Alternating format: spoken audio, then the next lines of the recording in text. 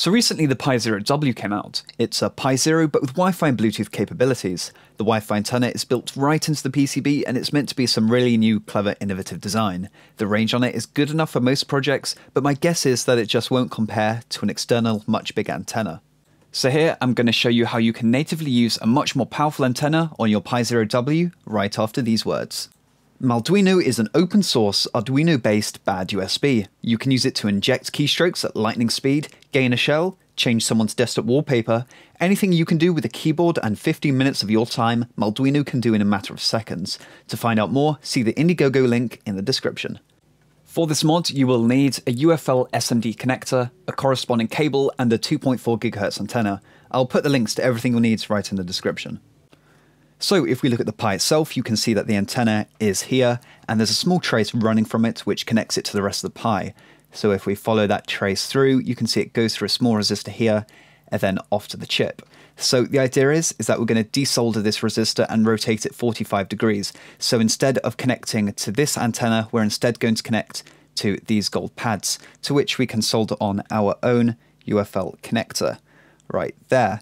So then we can just connect our own antenna to this connector and use our own external antenna instead of using the internal one that comes with the Pi.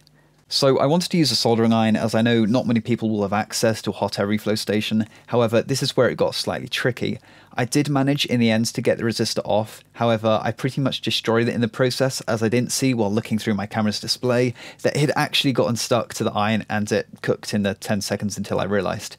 However, this wasn't really too much of a big deal because I tested the resistor on my other Pi Zero and it has a value of 0 ohms anyway. In other words, it's just on the Pi as a jumper wire. So I managed to solder on a wire in the gap instead of the resistor, and while it worked fine, it was slightly messy.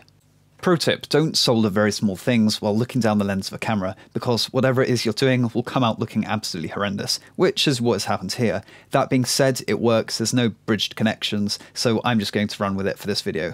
However, I will fix this mess in my own time. I recommend using a hot air station or hot plate for this if you have it, instead of a soldering iron.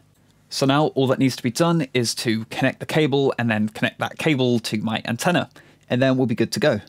So I thought I'd benchmark the Pi's internal antenna versus two of my own. So I'm using the smallest one I have versus the largest one I have.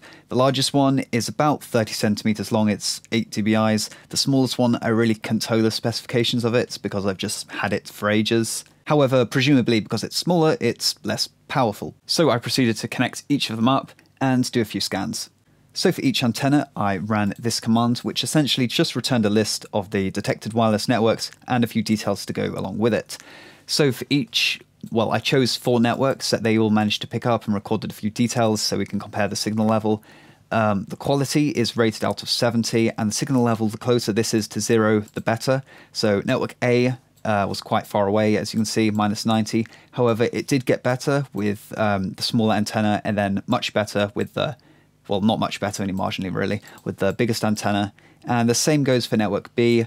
Network C, there was a slight outlier. With the smallest, it actually got worse than the built-in. However, I am going to ignore that as it doesn't really fit with the rest of the data. And for network D, which is my home network, it's very close to me, just on the desk. Each of them achieved full marks on quality, which is great. However, the signal level did improve drastically with each of the better antennas. So is this mod even worth it? Well, maybe. If you want to use the Pi as an access point for some reason, then I'd say absolutely yes. Though for most projects, you'll probably just do fine with the inbuilt one. Save yourself the hassle. If you have any questions, feel free to ask them down in the comments, though I'll be more likely to respond if you post your questions in my subreddit links below. I also have a Discord server if you want to chat, see the description. Remember to like this video and subscribe if you haven't yet. Thanks for watching, and I'll see you in the next video.